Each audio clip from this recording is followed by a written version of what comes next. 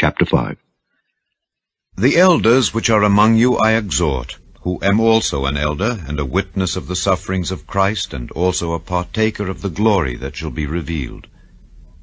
Feed the flock of God which is among you, taking the oversight thereof not by constraint, but willingly, not for filthy lucre, but of a ready mind, neither as being lords over God's heritage, but being ensamples to the flock. And when the chief shepherd shall appear, ye shall receive a crown of glory that fadeth not away.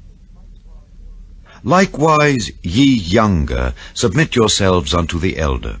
Yea, all of you be subject one to another, and be clothed with humility. For God resisteth the proud, and giveth grace to the humble. Humble yourselves therefore under the mighty hand of God, that he may exalt you in due time, casting all your care upon him, for he careth for you. Be sober, be vigilant, because your adversary the devil as a roaring lion walketh about, seeking whom he may devour, whom resist steadfast in the faith, knowing that the same afflictions are accomplished in your brethren that are in the world.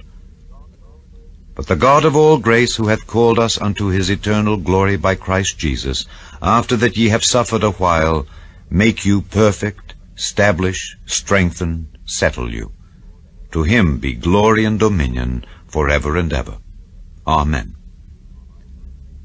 By Silvanus, a faithful brother unto you, as I suppose, I have written briefly, exhorting and testifying that this is the true grace of God wherein ye stand. The church that is at Babylon, elected together with you, saluteth you, and so doth Marcus my son.